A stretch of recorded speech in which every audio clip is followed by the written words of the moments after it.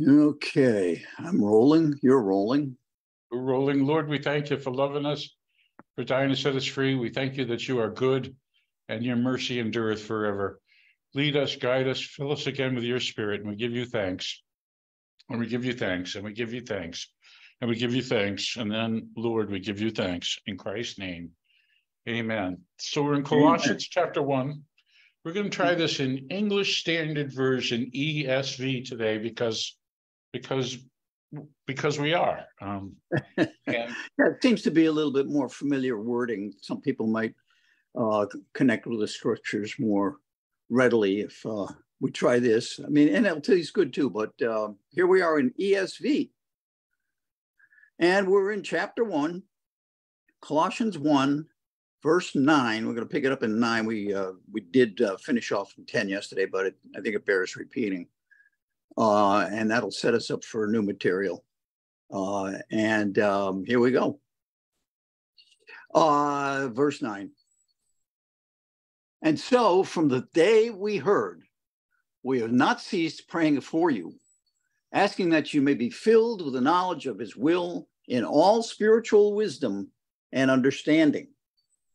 And I thought, it's interesting how many times Paul steps up his prayer life when he hears about believers, either for the first time or after they have, quote unquote, established themselves. So here the church has already some establishment, but Paul steps up his prayer life for them, that and prayer is asking for what? To be filled with knowledge of his will and all spiritual wisdom and understanding.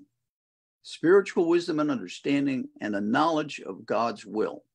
Amen. Again, these are prayers for people that are at least to stage 2, shall we say, in their walk, and probably beyond that.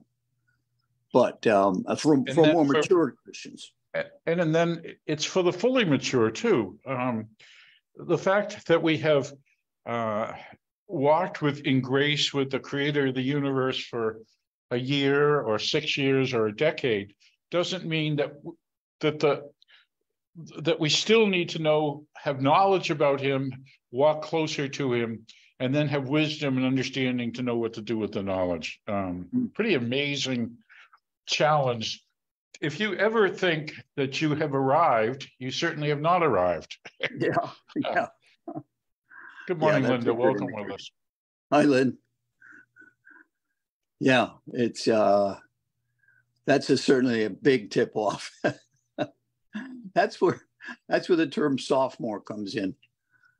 Literally broken down, sophomore is a wise fool. And it's interesting how in both high school and college, you talk to kids that have attained a little bit of new knowledge.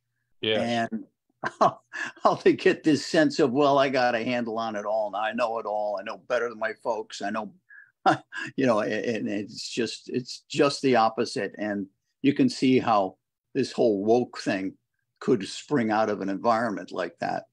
Yes. Because it's just primed for this specific type of pride. Oh, gee, I've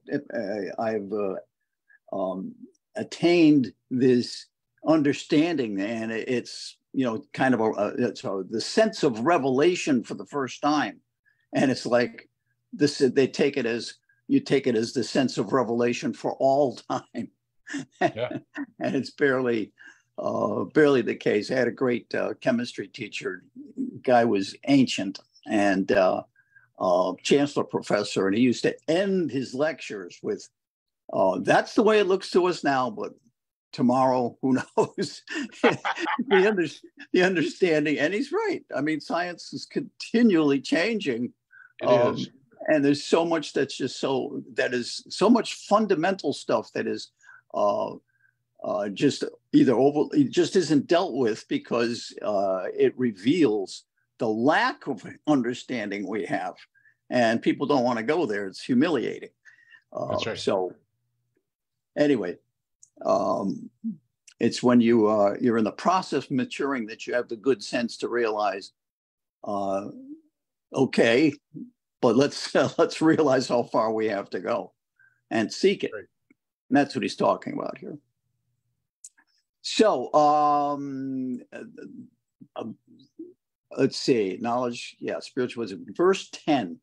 So as we walk in a manner worthy of the Lord, okay, so we're Christians and we're walking as Christians in a manner worthy of the Lord, fully pleasing to him, bearing fruit in every good work. Remember, good works are things that were set up in advance for us to do, and increasing in the knowledge of God by doing these things, walking in a manner worthy. In other words, not taking license with the permissive will of God, things that we can sort of get away with, but we're walking the line where, the next step lower is definitely sin, so to speak, but rather centering on him and making him the center of our path, fully pleasing to him, bearing fruit in every good work and increasing the knowledge by seeking this path. Our knowledge of the Lord will increase. We'll get to know him. So this knowledge word can be used either relationally or academically. And we want to do both. We want to know more about who God is, but we want to know God better. Right. How do you get to know somebody better? By spending time with them, by listening, by asking questions, by kind of opening yourself up to them so that they open themselves up to you. And that's what the creator of the universe wants to do with us. And that's an astonishing sentence. Yeah. Walk worthy. Like you think about how your walk is, and do you want to walk to the edge of God's grace? No, you want to stay right smack in the middle of it.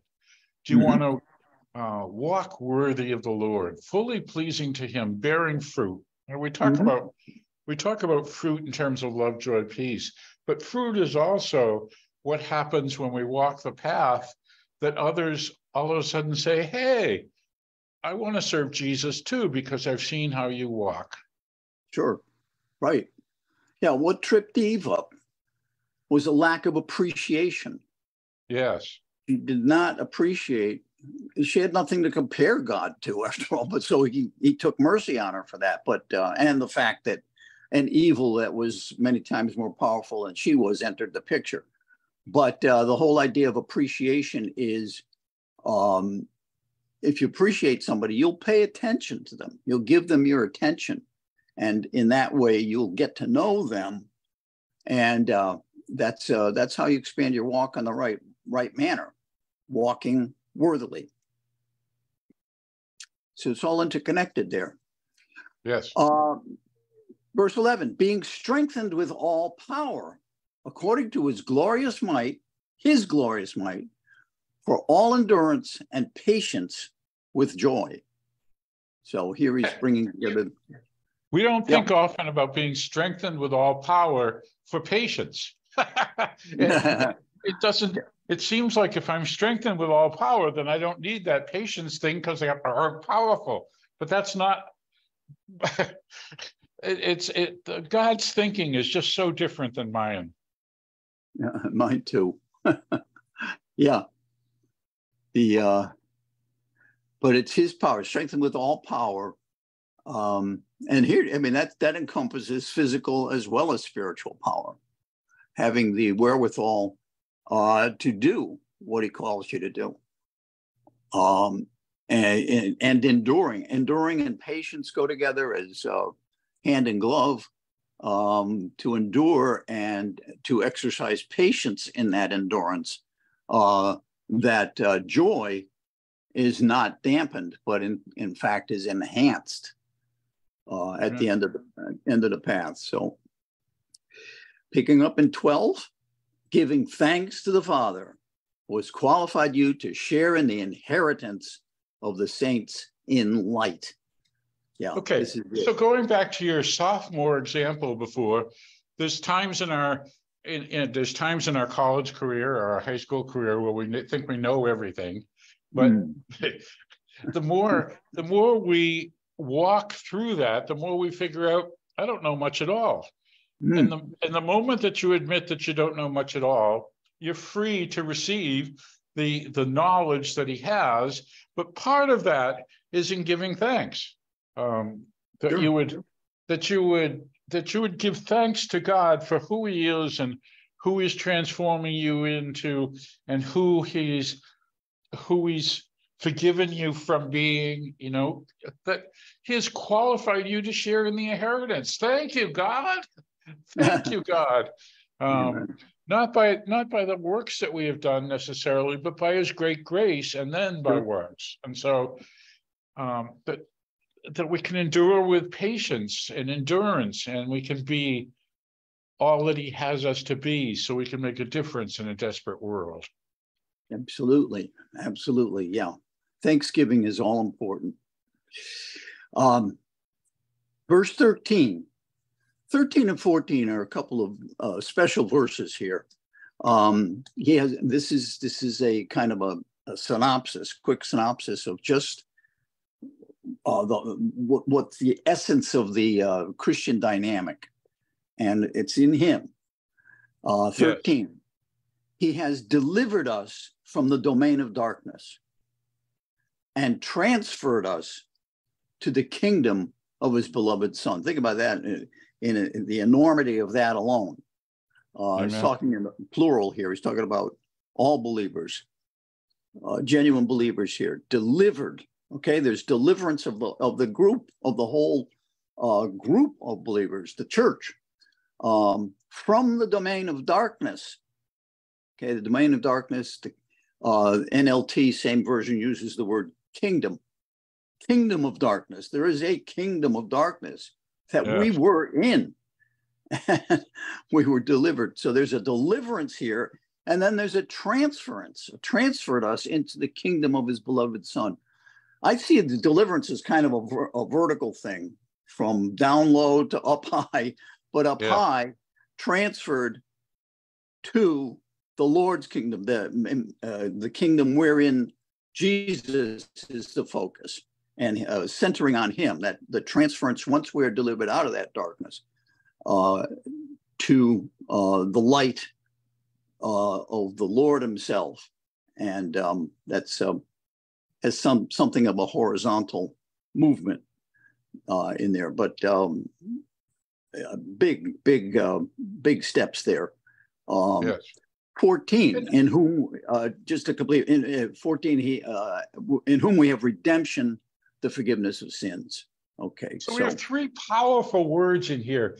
He has delivered us, he has transferred us, he has redeemed us. And we think about how powerful it is to be delivered. Some who come to Christ have had lifelong traumas, lifelong bondages of being caught up in the world and figuring out that they can't get done with it. You see it in all kinds of different vices that people bring with them when they come get saved. And then all of a sudden, there's a day where they get delivered, or there's a day where they make a decision to be delivered. You think about the Ministry of Teen Challenge, 14 months to get delivered from whatever addiction they're in. And not only to get delivered from it, but to become vessels of healing and hope for others who have had the same trauma. Right. He has delivered us. He has transferred us into the kingdom. What an incredible picture that is. We've got modern science fiction that allows atoms to be transferred from one place to another with a transporter or all that. And you think, that's just such a cool picture for transferring us. This isn't I don't even know, but the vision of you step in and then you step out and you are transferred into the kingdom. And then we have redemption. Now, we don't do real well with the word redemption, because the thing that we think about when we think about redemption is soda bottles. You get a nickel back if you bring it back to the store. But redemption is so much more than that. It is in the culture, if you couldn't pay a debt, you become enslaved to the one to whom you owe the debt. And then if you have a redeemer like Boaz, he comes by and he pays your debt off, and then you're indebted to not that person, but to your redeemer. And so, so much so, what an incredible picture that these three words are: deliverance, transference, and redemption. Just mind-bogglingly important for us to understand how difficult these three things are and how Christ has provided them. Yes, yeah. Redemption, after all, is the recapturing of someone who has racked up a debt that then separates them from well, in this case, separates us from a righteous standing with God, and redeeming fills the gap there, that we may then get back to a righteous standing. That's forgiveness of sins achieves that. So, what an amazing sentence! Those three words are 4 words: forgiveness of sin. Wow! You just think how incredible it is that Christ's crucifixion and resurrection can pay for my sin and for yours. It's just, wow, there are a lot of people have difficulty with that idea of substitutionary sacrifice. A lot of people have trouble figuring out that they're sinners. In their own mind, they're doing what they think is good or whatever. Sure. I was preaching on wickedness last night, and there are some who know they're wicked, and there's some who have no idea how wicked they are. And you just think, if you have a moral base, then you can know if you violate that base. But if you don't have a moral base, then anything you think is morally okay. Like, how can you condemn me for something that I do? I am an independent agent. I don't have any moral base. And that's a whole life of wickedness. And then they come to Christ and they go, oh, God, thank you for forgiveness. I have strayed so far, Sure. Yep. Verse 15. No. We're going to need a lot of time for 15 and 16. So, Lord, we thank you. We thank you that you have given us deliverance, transference, and redemption, and forgiveness of sin. We would ask that we would walk in thankful hearts for all that you've done. Transform me, O Lord, so I can make a difference in a desperate and dying world. In Christ's name, amen.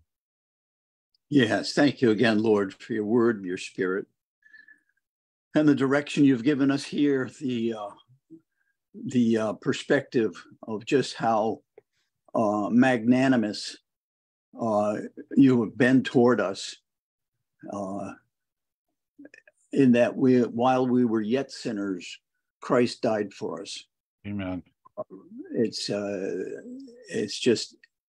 the kind of statement that you can just spend forever on growing in appreciation of, and so may our appreciation for you thus grow, and that we might follow you with a desire, willingness and desire to live lives that ultimately glorify you.